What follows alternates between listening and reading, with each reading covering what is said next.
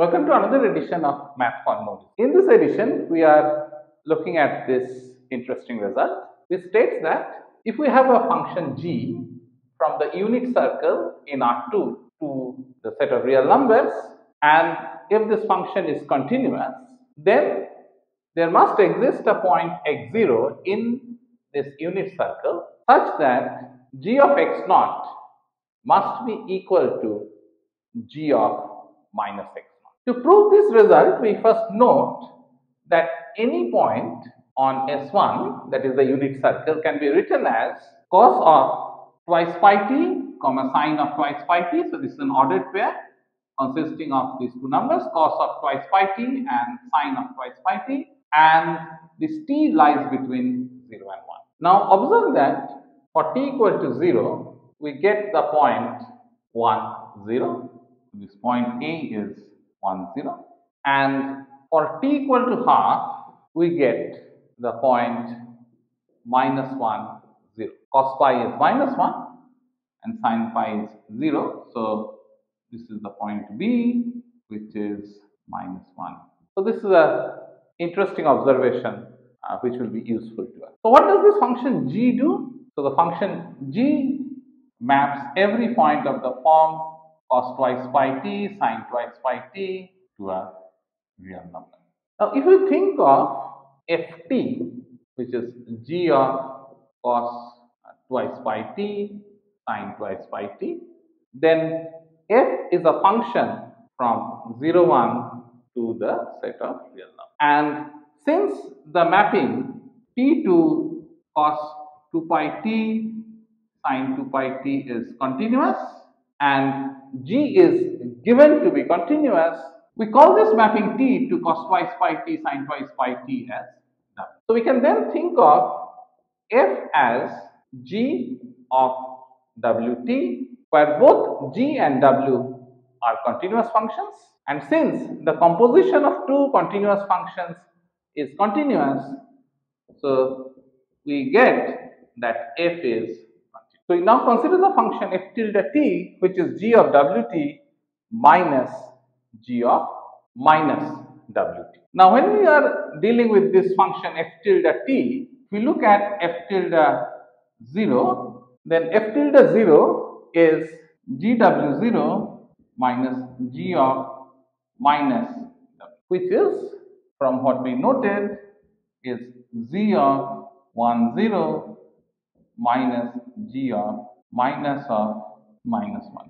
Now look at f tilde half, that is g of w half minus g of minus w half, and w half, remember, is minus 1, 0. So this is g of minus 1, 0 minus g of 1, 0. And from these two we see that this is nothing but minus f tilde 0.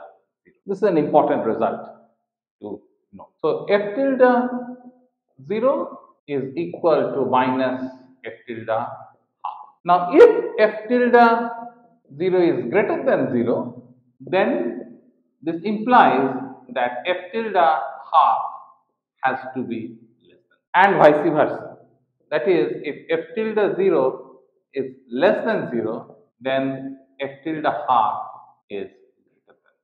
Now since ft is continuous, therefore f tilde is also continuous. So we have argued that f is continuous because g is continuous and w is continuous. Similarly, we can argue that g of minus wt is also continuous because g is continuous and minus w is also continuous. So both of these, g composed w and g composed minus w, are continuous functions, and their subtraction is also a continuous function.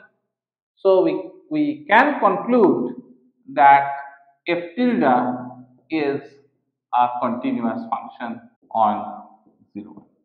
And since f tilde is a continuous function, now from the intermediate value theorem, we know that in both of these cases, there would be a point between 0 and half such that f tilde t naught is equal to 0. Since f tilde t naught is g of wt naught minus g of minus wt naught, that is equal to 0, We can call Wt naught as x naught, and we can say that g of x naught minus g of minus x naught is equal to 0. And of course, this x naught belongs to x1. So we have this point x naught for which g of x naught is equal to g of minus x. So you may say that what happens when f tilde 0 is 0? So if f tilde 0 is 0, we immediately see that we have a solution t naught equal to 0. So we will have g of w0 is equal to g of minus w0, and we can take w0 to be the x naught. So we have shown that for any continuous function which maps the circle to the real line, there will be a pair of antipodal points x naught and minus x naught, for which the g of x naught will be equal to g of minus x. An interesting way of thinking this would be that if you consider Gx to be the temperature at the point x on the equator, assuming that equator is a circle, then there will be 2 points on the equator which would have the same temperature. That would be a fun way of remembering this. Thank you.